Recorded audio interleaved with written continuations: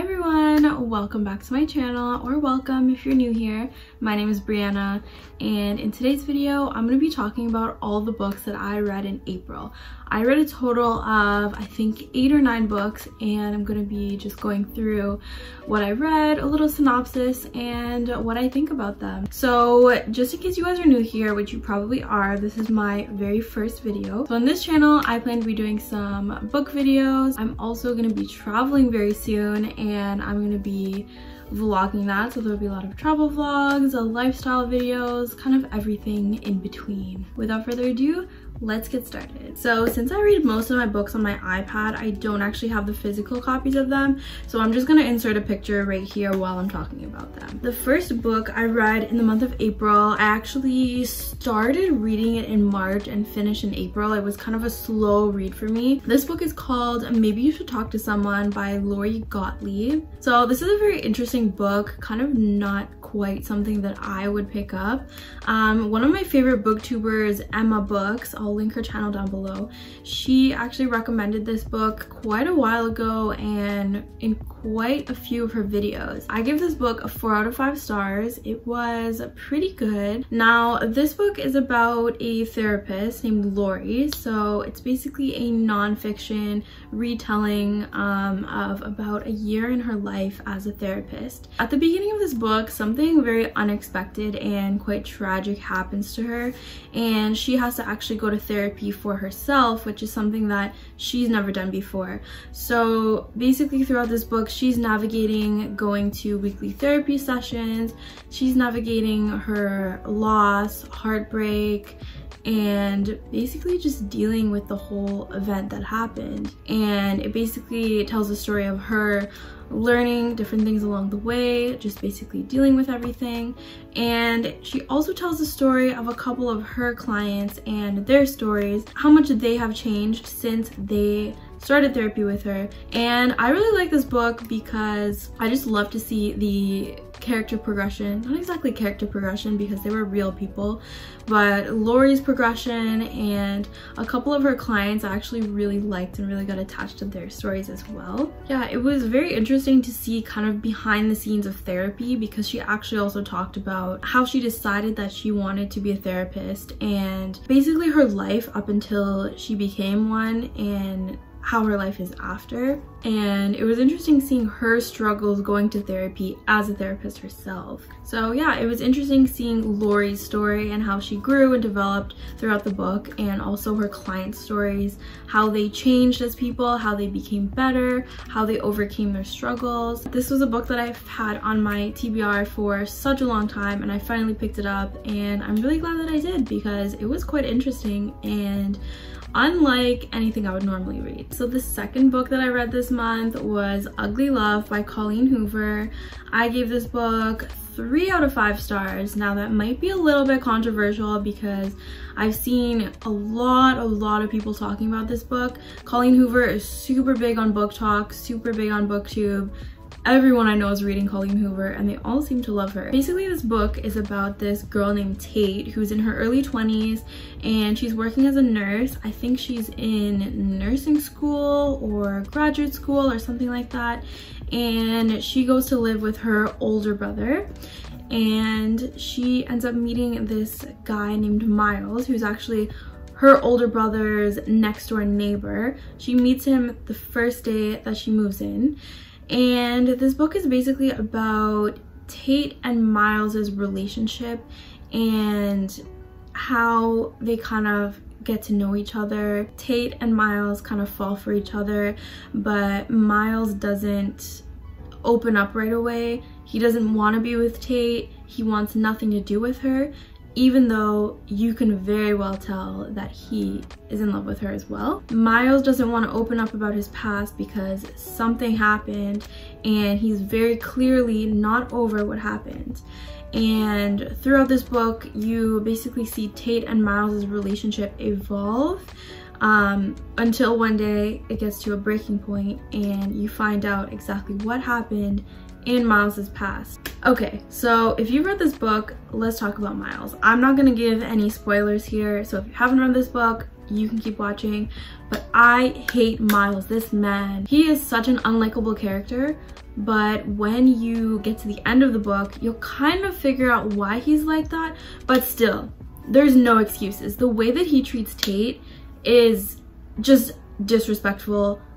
You cannot treat a woman like this. Come on. Even if you can't open up about what happened in your past, do not treat a girl like this. This guy was fucking terrible to her. And Tate should not have put up with a lot of that. So I just really didn't like those two being together. After I read this book, I actually realized what the cover signified. And if you've read this book, you'll know what it means. And I was like, oh my god. Coho's covers always seem to have meaning. So the reason why I gave it 3 stars is because I hated Miles. I know he's not supposed to be likable, but the next book I read in the month of April was Conversations with Friends by Sally Rooney. I gave this one 3.5 out of 5 stars. So this book is about 2 girls named Frances and Bobby, and I believe they are 21, 22 years old. So they're in college. Frances and Bobby used to be lovers back in high school, but they broke up and now they're just friends.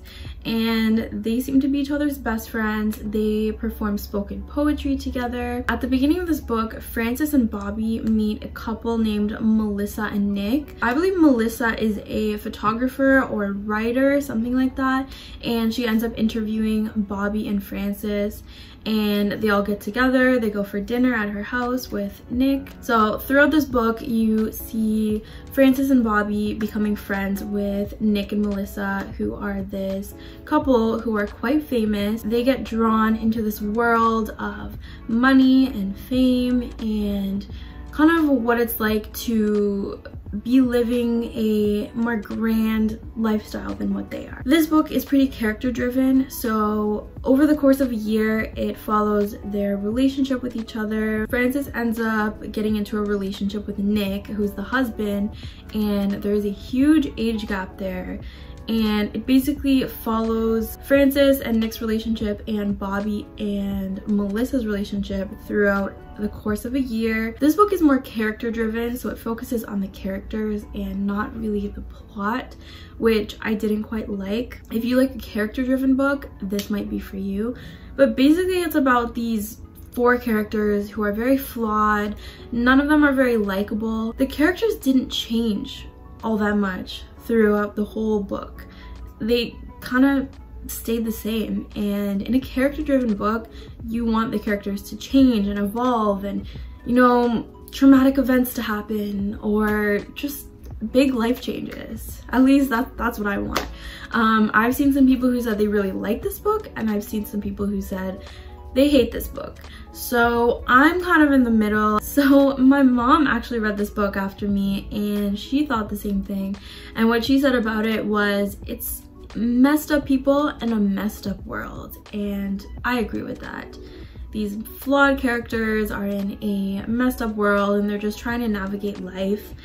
And you know what? I don't blame them for some of the things that happened, but the relationship between Frances and Nick, I did not like that. Honestly, I did not like the ending of this book. The ending wasn't very different from the beginning. They were doing the same things they were doing throughout the whole book.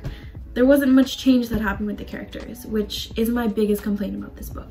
And another thing, if you're new to Sally Rooney, she does not use quotation marks in any of her books when the characters are speaking, so it can be kind of hard to get used to. It took me a little while to get used to it, but then it wasn't that big of a deal. The next book I read was Every Vow You Break by Peter Swanson. I gave this one a 4 out of 5 stars. It was really good.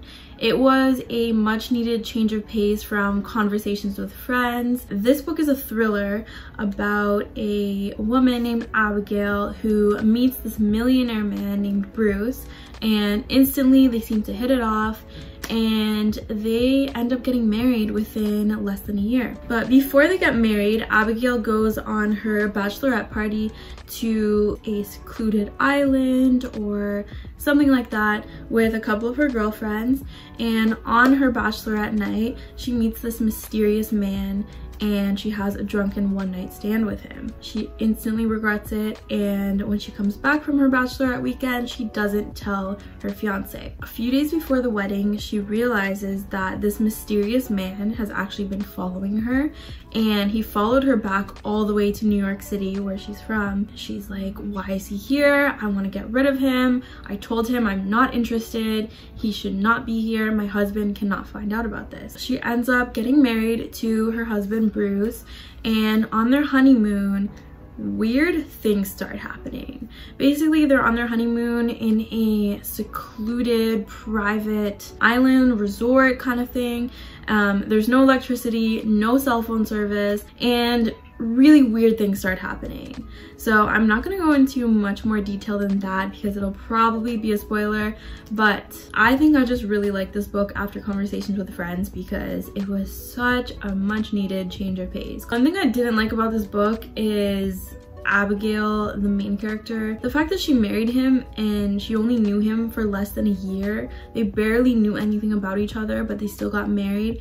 That was a big red flag, and that was the main reason why all the weird things started happening. She shouldn't have trusted him. She shouldn't have trusted this man. I don't know why she did. I would not marry someone if you don't know anything about him. Okay, so I'm so excited to talk about this next book. I really enjoyed it and it was really, really funny to me. This book is called Dial A for Aunties by Jessie Q Sutanto, and I gave this 4 out of 5 stars. So this is a Crazy Rich Asians-esque book, but not as serious. It's really funny. It's really hilarious. There were a ton of laugh out loud moments in this book that I really enjoyed. So this book is basically about this 25 or 26-year-old woman named Madeline who gets set up on a blind date by her mother, and during that date she ends up accidentally killing him. Now this is not a spoiler, you know this from the synopsis, you know this from the very first chapter. So she kills her blind date accidentally and she has to try to cover it up. She enlists her mom and her 3 aunties to cover up the body and hide it and basically get rid of it. So the next day they go to a wedding, and during the wedding they have to cover up the body, they have to hide it, and throughout this book you just see the hilarious shenanigans that the aunties and the mom get up to. So they're crazy, they're Asian, they're like typical crazy Asian aunties. I don't know what more to tell you. They just get into shenanigans. Like, one part of the book, they have the body in a cooler and they're like wheeling it around the wedding. They're acting all suspicious, but just the things they say are so funny, and I was flying through this book. I think I read it within 2 or 3 days. I could not put it down. It was really good. And there's also an element of second chance romance in this book. It's not as high a priority of all the other things going on, but it's kind of there in the background. So I would have given this 5 out of 5 stars, but the ending was super rushed and kind of expected, and I just didn't like the ending. Then I read 4 Aunties and a Wedding by Jessie Q Sutanto, which is the sequel to Dial A for Aunties. I gave this one 1.5 stars. I did not like this book. I feel like this book was super unnecessary. They could have either completely eliminated this book or combined the 2 of them, but I think eliminating this one was the better option. It was just so unnecessary. If you have not read Dial A for Aunties and you don't know the ending of this book, you might want to skip over this part because the synopsis of this book basically tells you what happened at the end of the other one. So Madeline ends up getting back together with her old college boyfriend, and they end up getting married in this book. Basically what happens is that the wedding vendors for their wedding are the mafia, and they plan to take someone out at Madeline and Nathan's wedding. It's just the shenanigans that the aunties get up to and that the wedding vendors get up to. It's nonsense. It's ridiculous. So in the first book, there's a body that they're trying to hide at the wedding. In the second book, they're gonna kill someone at the wedding. Like, it's just repetitive, and I did not find it very entertaining. The aunties, just their shenanigans seem to get over the top. Honestly, maybe if I gave this book a month or 2 months time before I read it after reading the first book, it would have been more interesting, but I don't think that this book was worth a read. Okay, I love this next book. It was so hyped by so many people. I gave it a read because I love romance and it just seemed like a heartwarming book, and boy, I was right. So this book is called Love in Other Words by Christina Lauren, and I gave it 5 out of 5 stars. So this book is basically about this girl named Macy who is 28 or 29, and she's working in pediatrics at a hospital. She's living her life totally fine, but one day she runs into her childhood best friend and lover named Elliot, who she hasn't seen for 10 years. So throughout the story, you see them kind of rekindling their relationship. The story is told in alternating chapters, so from the past and the present. And throughout the story, you see how they became friends, how they became lovers, and what happened in the end to make them not talk and not see each other for 10 whole years. Just the way that this story was written, the way that the author brought everything together, the alternating chapters, I loved seeing their love story when they were teenagers, when they were in high school. They were just so perfect for each other, and I loved it. This is a childhood best friends to lovers to second chance romance. It was just so good, and I'm so glad that I picked up this book this month. The last book that I read this month was called 2 AM Thoughts by Mackenzie Campbell. This is a poetry book, and I don't read a lot of poetry. I've only ever read Ruby Kaur and a couple other ones, but I read this book at the right time. It hit different. It was good. So I gave this book 4 out of 5 stars. I read this from 2 to 3 a.m., which is kind of ironic because it's called 2 AM Thoughts. So the poems in this book are structured, I think, in 2 or 4 parts, and it basically goes from her navigating loss and heartbreak and just dealing with all of the emotions that come with that. In the second part, she is finding herself and she's able to figure out what she wants, and she's, you know, excited for the future and falling in love again. I really liked it, and in some parts I could relate to it. It hit kind of close to home because I'm going through kind of a similar situation. There were some really good quotes that I'm gonna insert here.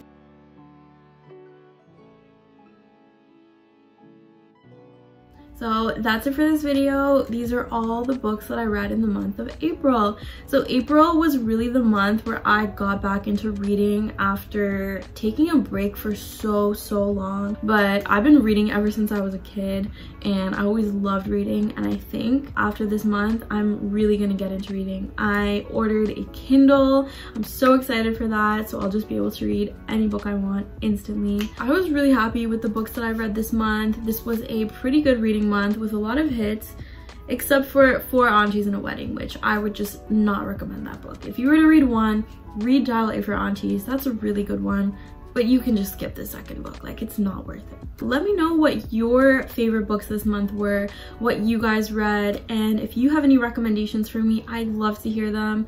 I have a huge TBR, but I would still love to hear what you guys are reading right now. And you can connect with me on Goodreads. I will leave it in the description down below. So that's it for today's video, guys. I hope you enjoyed. If you did, be sure to give it a thumbs up, subscribe, and click that bell to get notified every time I post a video. All right, guys, I will see you in the next one. Bye.